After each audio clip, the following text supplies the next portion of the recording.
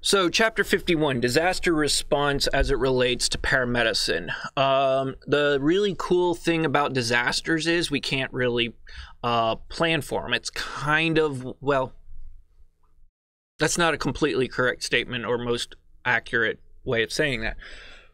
We can't, we don't know when to expect them. They happen unexpectedly with little to no warning. And that's kind of the nature of a disaster. That's part of what causes the issue. So our role is going to be lays more in being prepared for the potential disaster, knowing the disasters that you have in your area, knowing the risks in your area, and being prepared for them. If you lived in Denver, Colorado, this situation would probably not be a concern for you. But living in New Orleans, that's an issue. In fact, what was it, a couple of years ago that we had a storm here in Atlanta, and a portion of 75-85 looked just like this.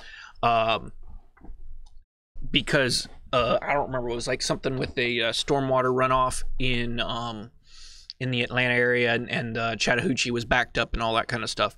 So various things can happen. And, you know, we may have some warning, we may have no warning. And so what we're going to do is look at some of the different concerns that we need to have in mind in reference to various types of disasters. And you're going to be like, well, that's not got anything to do with us. Well, you're right, but we don't know that you're going to stay here in Georgia for the rest of your life, and this is a national curriculum. So, or Mississippi. So, all right. What kind of personnel do you need? What kind of equipment do you need? Where are you going to be able to transport to? A major complication of most disasters is the impact that the event itself has had on the physical structure of the hospital. Sometimes the hospital fares just fine, no big deal. We still have a place to transport our patients. Other times, there's a huge issue with that. And I got to sit in on it wasn't, I want to say it's a debrief, but it was a lecture that was explaining kind of as an after action report on a tornado that hit Missouri, not Joplin, Missouri. It was a tornado that hit there. They had like 1,600 patients that they had with EMS, which was only 1/3 of the total number of patients. Both of the hospitals in the town had been hit and damaged heavily. It was quite a significant disaster. I think it was like an F5 tornado went down their major business and commercial business and commercial residential district right in the middle of the afternoon. So worst time of the day for it to have hit.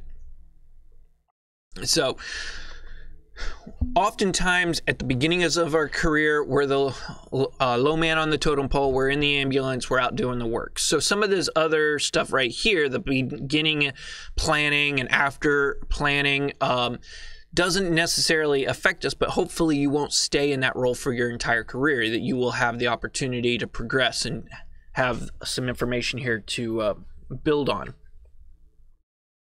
But you as the individual, as that individual paramedic, should be prepared for what's going on. Certain times of the year, i.e. last week, a risk of snow and ice was a real concern, and it's something that we should be ready for and have, you know, changes of clothes and extra equipment at our station, you know, for cold weather gear and such like that, so that we're prepared in the event something happens. Some of the worst snows that I have had to work on or work through came relatively unexpectedly, without a whole lot of warning ahead of time and not a lot of planning time.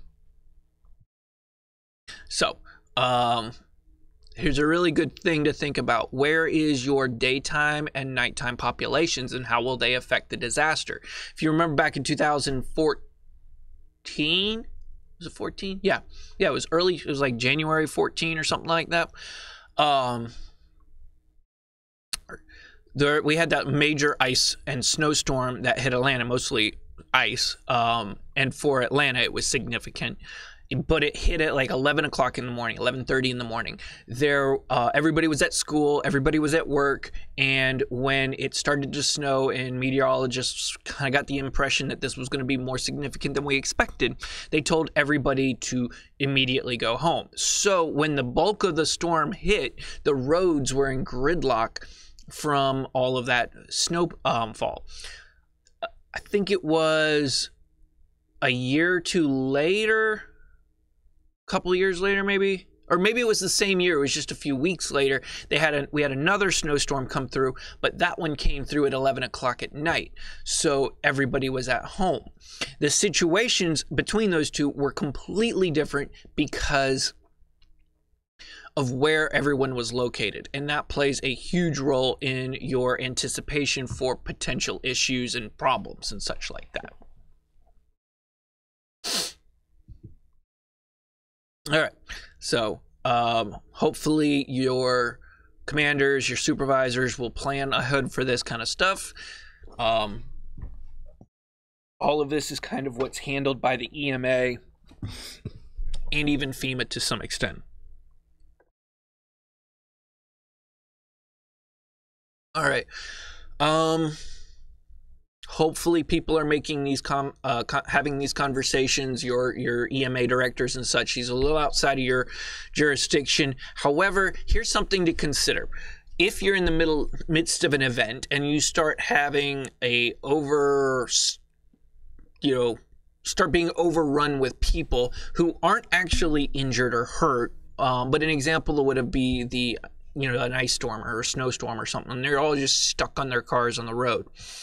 Maybe transporting them to the hospital isn't the best idea, but what if gathering a whole bunch of them up and driving them to the closest restaurant or department store or something like that, where they can shelter in a semblance of warmth and get them off the road? That might be a reasonable option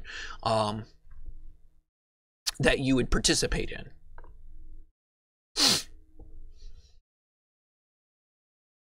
I think this is supposed to simulate or depict a disaster response drill and practicing these out. Anytime you hear of these happening in your area, I would encourage you to participate in at least one. These are really great experiences to kind of get an idea of what kind of chaos is going to ensue, how much things will go off the rails, how out of control everything will be. And I know it sounds like I'm being negative towards them, but that's the entire point of these drills, is to say we have a plan, let's execute this plan, and then realize quickly that our plan missed a lot of details, so let's reevaluate this plan.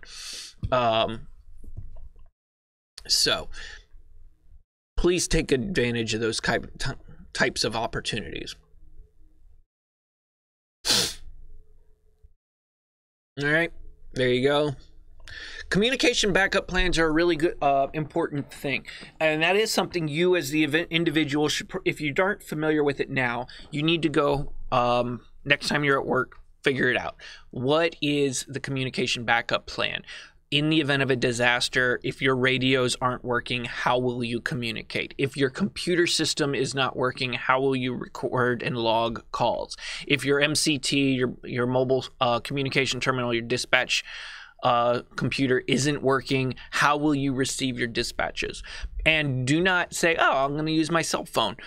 Because in those situations, you're probably not going to have a cell phone. Cell towers are down.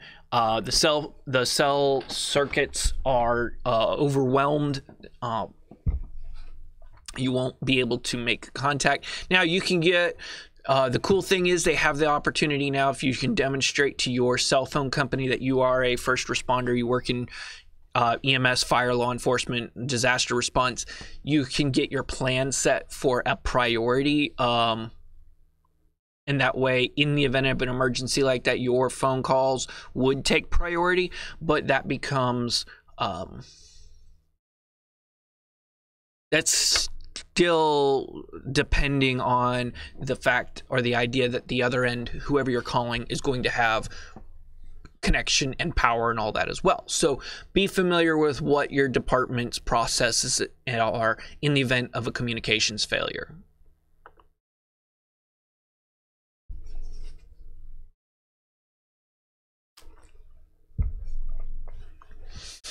I think this all kind of goes basically with what I just said. And always, always, always, always hide from the camera. Do not talk to media unless you are the public information officer. Do not talk to cameras, and be very cautious who you talk to or in front of in just the general public, especially during a disaster.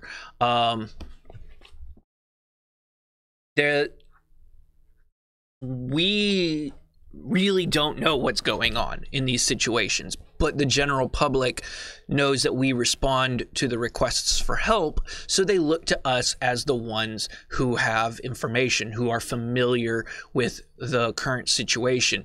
We saw this during COVID. We saw this back when the Ebola scare happened. We saw, and we've seen this through most disaster plans throughout our experiences, that when there's an event, when there's a lot of uncertainty, people are going to ask you questions.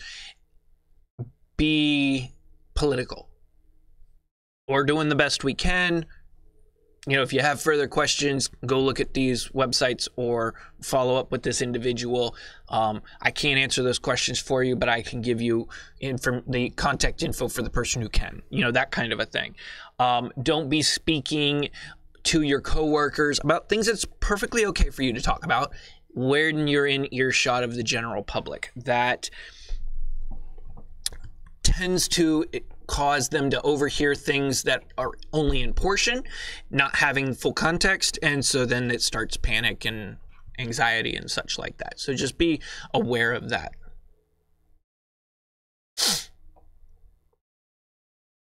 All right. I love how they act like immunization is going to be such a, you know, a big thing. Like that's what we're going to have time to work during a disaster. But we'll see. Food and water has definitely been one of the biggest issues that I've seen throughout disasters, especially the water and having access to it, because when power grids fail and your water purification, your municipal water supplies fail, a lot of people aren't prepared or expecting that.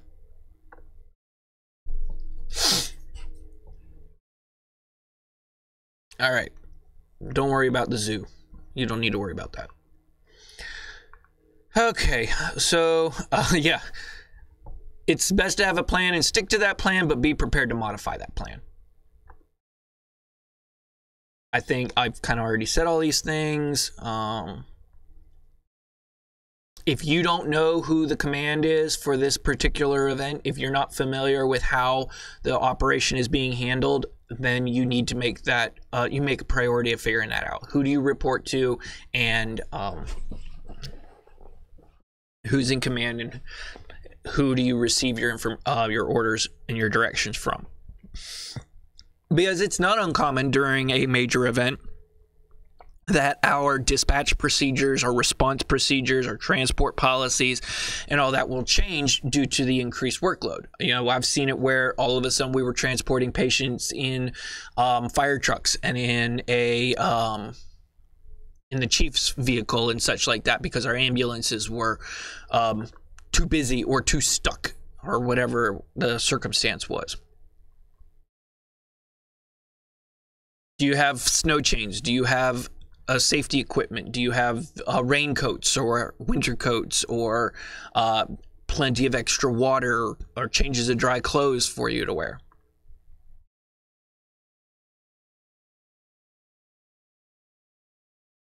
The triage and all this is going to be completely the same as it was in our last couple of units, so I'm not spending time here. Now, patient tracking can become a pain in the butt, but If you're transporting singular patients to a hospital during a disaster event, it is important that you acquire as much information as you can about that person. You name, birth date, if they're talking, or you can find their wallet or something like that. In a mass casualty event where you have a whole bunch of victims all at the exact same time, like, you know, a building collapse or tornado hits a building, or there's a accidental explosion or a active shooter event, you might have a whole bunch of patients. You're taking multiple patients at a time, and your report may simply be a name and a birth date, this was their noted injury, and this is where we took them, that kind of a thing. That may be all you can get. During a longer event like a hurricane or the cleanup after a tornado or an ice storm or something, then you're probably still going to be doing a normal PCR and full information for that patient. But find out make sure you're familiar with what your policy is at that time. How are we transporting and how are we documenting our patients?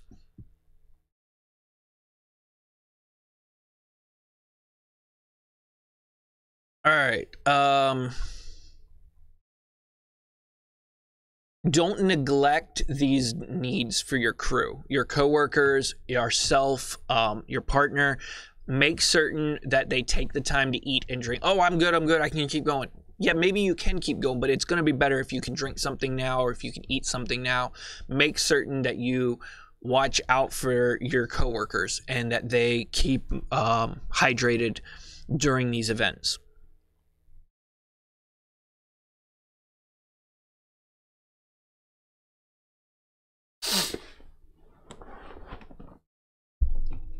And we've kind of covered a lot of this under in some of the other sections that we went through, the use of post-incident stress debriefing, talking about the concepts of PTSD and working through the mental health aspects of this. Stay in contact with each other, communicate, give people room to talk, give people room to be quiet if they need to, but yeah.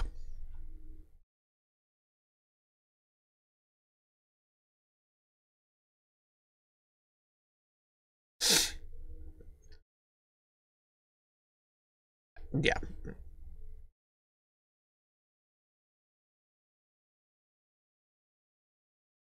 All right. I think I already talked a little about that. I definitely already talked about that. And I've mentioned this to a large extent. Remember, as you move further up the ranks, your role is going to be less that of handling patient care and direct interaction with the public, and more so with supporting and facilitating your those that you're supervising or those that are looking to you for leadership, helping them do their job. So your focus is going to be on inspiring them, supporting them, and equipping them for what they need to do, as well as giving them the direction as to where resources are needed most and such like that.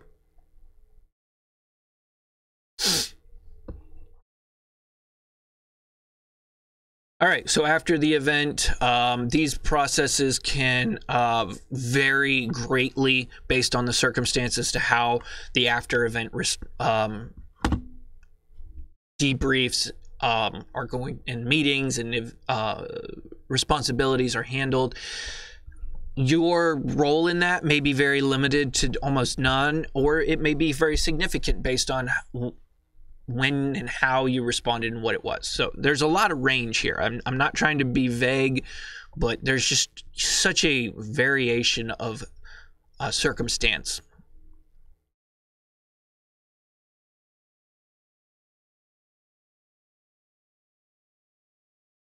It is important that this is something you should always keep in mind. If there's been a major event, and if you know that it was or likely will be declared a disaster, whether by the state or federal, if it's declared a disaster, an emergency event or something like that, then there are federal and state funds available for the repair and restock of equipment.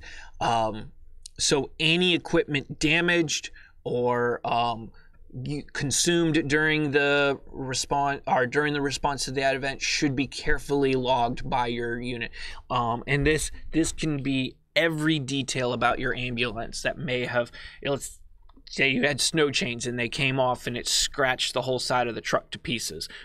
That would be something you need to record and document. So be prepared to keep a log of all of the equipment that you used and anything that needs to be repaired or replaced afterwards, because that is very likely to happen. Now, I don't mean that they'll actually fix it. They'll probably reallocate the funds for another project within the department, but it's important that you log that and provide your supervisors with that information.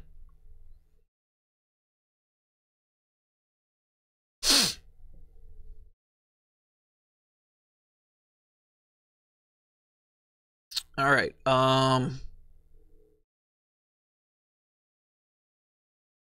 Yeah, I think we've discussed a lot of this kind of stuff already.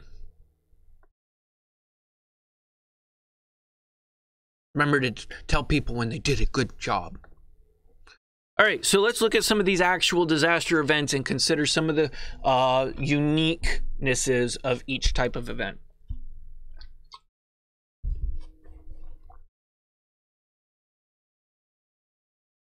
So a lot of our role, or excuse me, a lot of the aspects here are a lot of the impact on us is going to be related to how we can respond to a scene and transport from it. So driving in the various conditions that we are working in, that is a concern. Things like a tornado or a tsunami, these are rather sudden and like kind of a one and done event. Like the wave comes in and washes everything away, or the tornado blows through and washes it away, and you don't really have a whole lot of change after that. Whereas floods, ice, snowstorms, wind, like hurricanes, these can be rather evolving events because of the broader scale of the storm and of the disaster. And so it can look like everything's going great, and then all of a sudden something else changes and things are complicated far more than they were. Kind of like with Hurricane Katrina back in 2005. The storm went through New Orleans, and yeah, there was damage, tore off the roof of the Superdome, and like there was a lot of damage in the city from it, but there really wasn't a lot of flooding. The flooding didn't happen, which the flooding ended up being the major disaster and the biggest issue they had to deal with. Flooding didn't happen until the storm had traveled further inland and flooded out the power stations and shut down the power grid. So this was from New Orleans standpoint, the storm had already passed, but now the storm was further inland. The power grid shut down. The pumps for the levees were shut off. Their backup generators failed, and then the whole city flooded. So that was an example of an evolving event where things changed.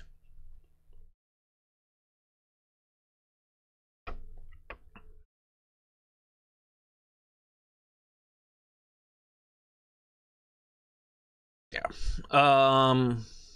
GPS is going to be very helpful in an event because the GPS map didn't change, but everything around you did, so you may not recognize where you are or what the street names are. Street signs could be missing, such like that.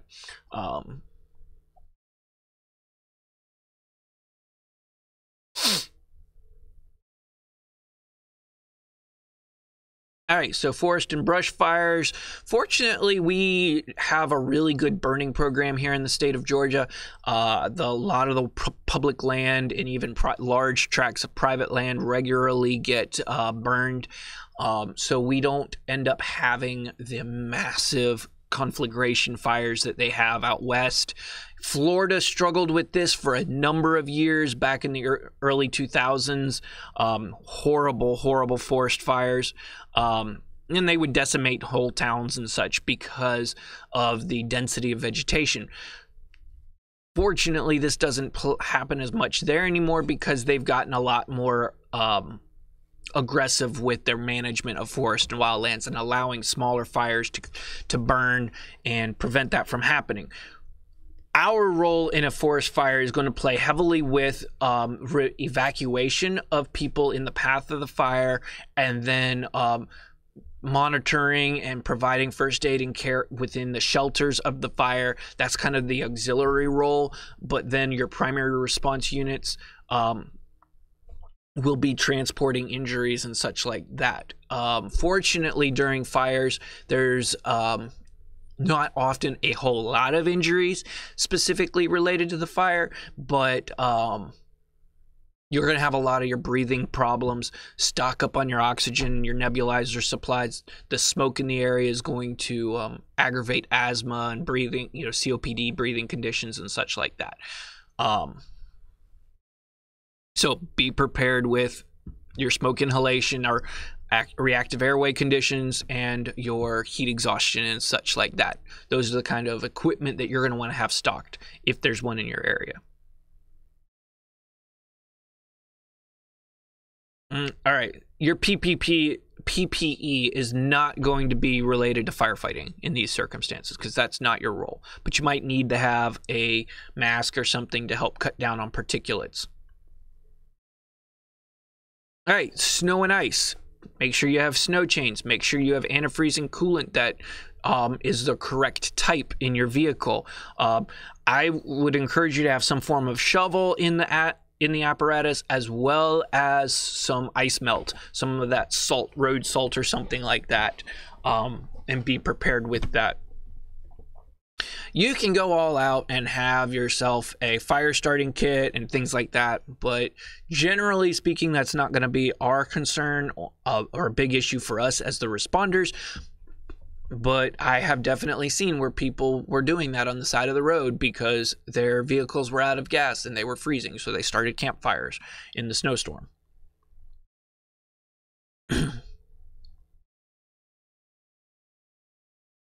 Wear layers. Be prepared during these events to have layers. And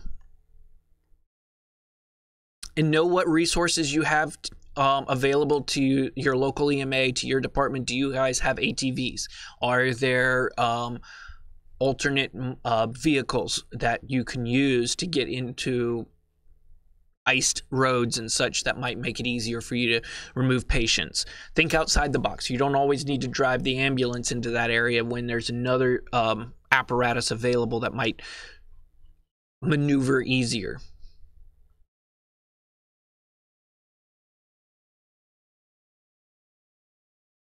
So tornadoes tend to be pretty rapidly evolving events, and then they're just kind of over all of us about as fast as they began. During the actual tornado, always plan to be in shelter. Do not expect, do not prepare or plan to be out on the road. If you think, I think it's a good idea to be out and ready to go and kick for the event that people are injured. Well, don't be on the road during when the tornado is on the ground, because you put yourself at risk of being blown away by the tornado, but also you may end up responding to the wrong area and be further away from the event. So make certain that you are just secure in a stormproof shelter, and then wait for the event to pass so that you can respond to and transport patients. In rural communities, tornado injuries are rather few and far between, just because of the density of houses. In suburban and urban environments, it's a very different situation.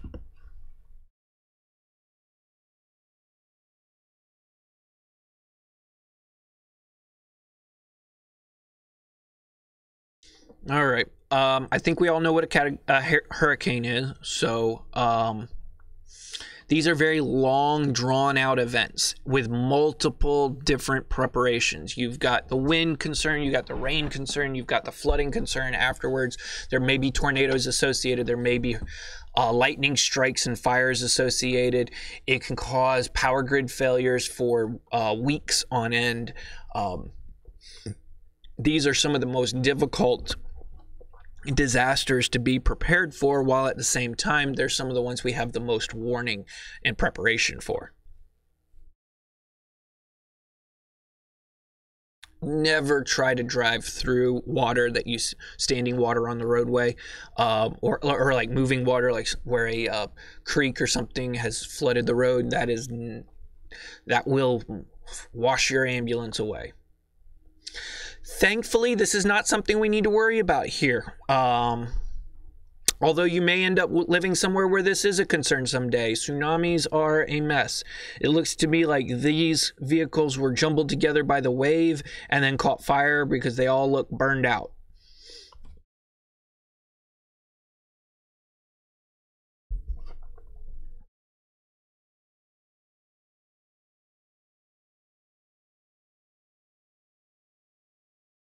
So earthquakes haven't been a big issue around here, but that could change. The New Madrid fault line, which runs down the Mississippi River Valley, is not that far away from us, and it is the site of the largest recorded earthquake in the history of the United States.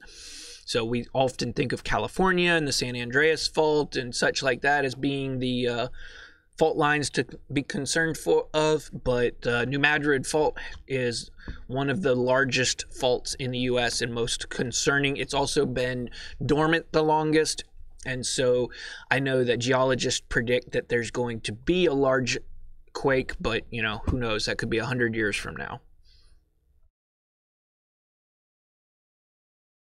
So one of the big changes that we will see during earthquakes, because the primary issue with an earthquake is structural collapse, building collapse, road, bridge collapse. We're going to have huge issues with response because normal roadways and access is going to be lost. But when people are pinned in the structural collapse or vehicles or something like that, that's where we're going to see crush syndrome more frequently. It's much greater likelihood simply because it's going to take us so long to get to all of the different trapped victims. So be prepared in those situations. If you're at the station when it goes out, stock up on your bicarb, stock up on your other medications like atropine and calcium chloride, albuterol, such like that, because the tourniquets, you're going to run a whole lot more crush syndromes than you ever imagined during a earthquake event.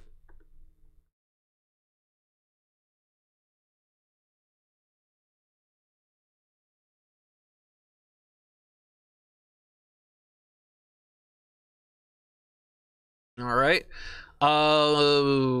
Thankfully, these are not something we see here. Landslides, mudslides, avalanches, but again, a rather quick event.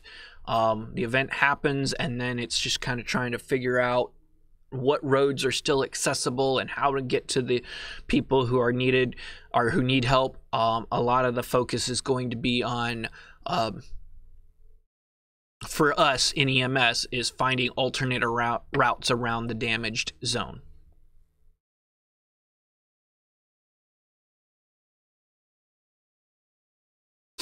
We already talked about cave-ins and trench collapse previously, so kind of just keep on moving with this.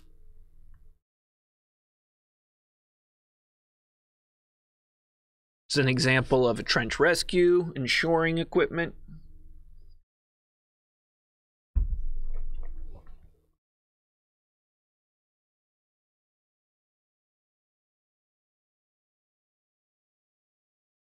Been a minute since we've had one of these in the United States of any sort. I think St. Helens was the last major volcanic eruption in the continental United States. And it was quite a significant situation, but these happen in other parts of the world, frequently in Hawaii. I think it kind of is easy to anticipate the injuries associated with a volcanic eruption. I've already talked about flooding to a large extent. If you ever see a red ball floating in the water during a flood event, stay far away from it. That's probably a fire ant mound.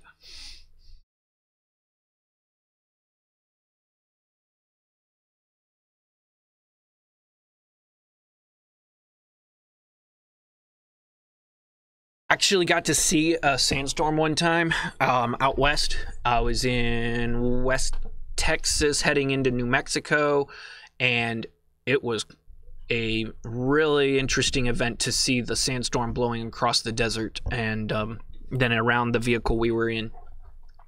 Fortunately, it wasn't as intense as some are, but it is crazy how much of a blackout situation is created, or brownout, with the sandstorm.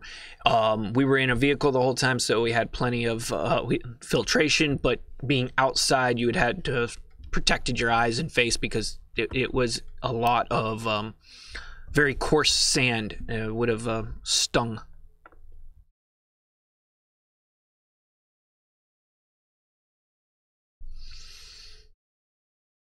A drought. Yep.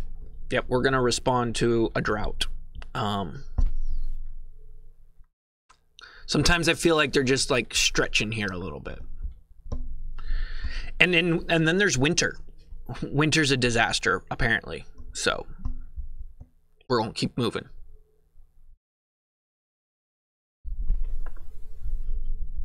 And then there's summer. Summer's a disaster too.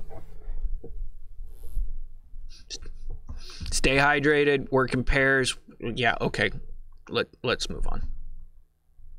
Hey, did you know that using air conditioning in a heat wave can be helpful? I mean, come on, people. Frankie, you need to place wet towels on your head in the sun.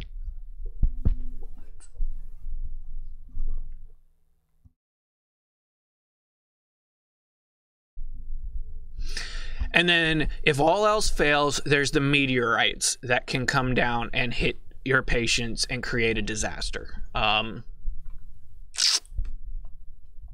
While there are some documented examples of people being struck by meteorites, that's an extremely rare and unlikely event. Most of the time, meteor and space debris are consumed as they pass through the atmosphere, and if they don't, they're of large enough mass and velocity to create a rather significant amount of damage, but very rare.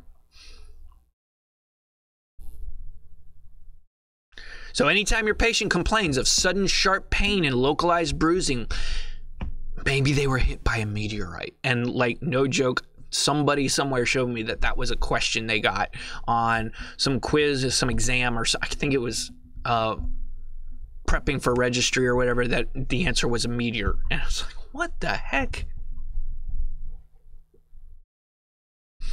And then there's pandemics. After the last couple of years, I think we can skip this section. We're rather familiarized with these. If you're sick, we no longer pull them from duty. According to the CDC, sick patient or employees need to report to work and continue working.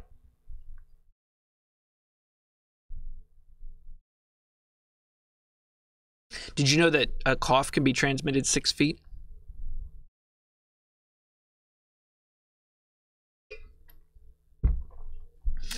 And the bottom line right there, the bottom point, the one that we missed 2 years ago, totally should have been telling people how to care for the sick people at home instead of expecting the healthcare system to take care of everything.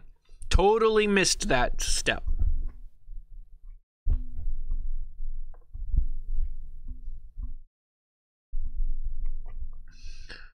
All right. We already discussed structure fires in our special technical rescue chapter, so I'm going to move through this one. Building collapses were handled similarly. Building collapses were also discussed with explosives during the terrorism chapter. Most of the time in a building collapse event, you are going to be waiting outside the hot zone and receiving the victims while trained rescuers bring the victims to you.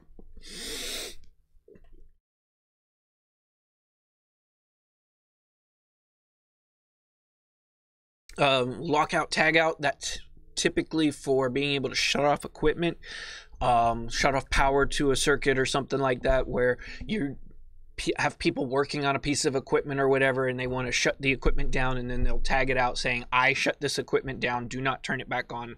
That way only the person who turned it off can turn it back on, in order to prevent electrocutions and problems like that.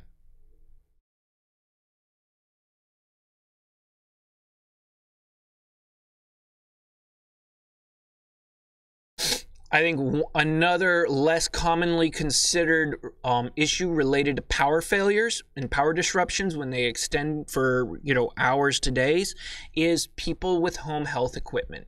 People who have ventilators at home or various maybe dialysis machines at home, and now that they have had a power failure, those ventilators aren't functional, or that medical equipment isn't functional the way they need it, and they don't have a generator.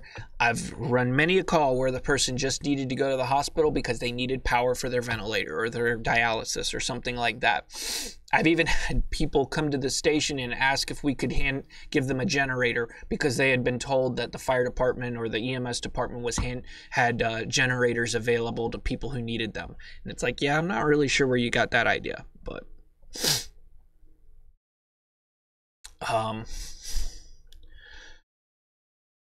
try to think outside of the box on these. Does the person need to be transported to the hospital and take up resources there, or is there an alternate option that will allow them to continue to function, charge batteries for a period of time or something like that?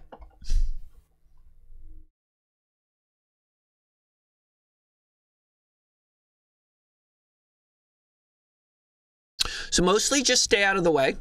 Whenever I've responded to civil disturbances, riots of any type, public demonstrations, protests, or whatever you want to say, we pretty much stage in the area, but far enough away that we're not going to be directly involved when things go south, but that we will be close enough to pick up the pieces.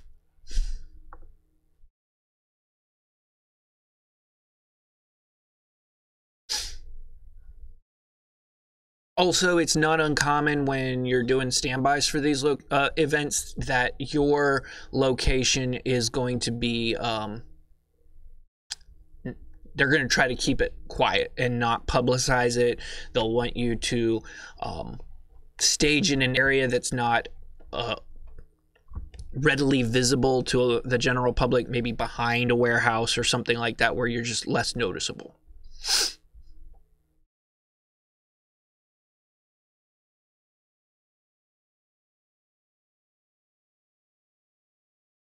Not really sure. Yeah.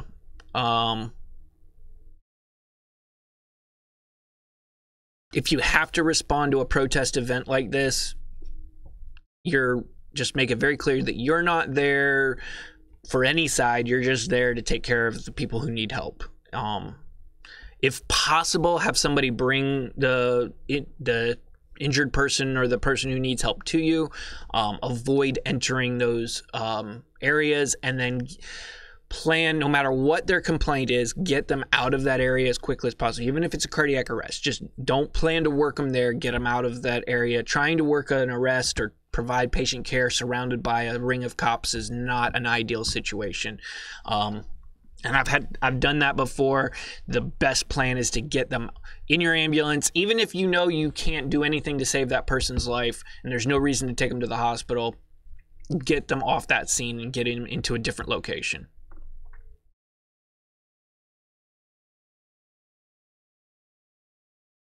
This kind of goes to our, we talked about this in the terrorism chapter, and we'll see more of this in the crime scene chapter. So, moving past all of these. I don't know why we get so worried about hackers shutting down our computer systems. Our computer systems seem to fail enough as it is on their own without hackers doing it.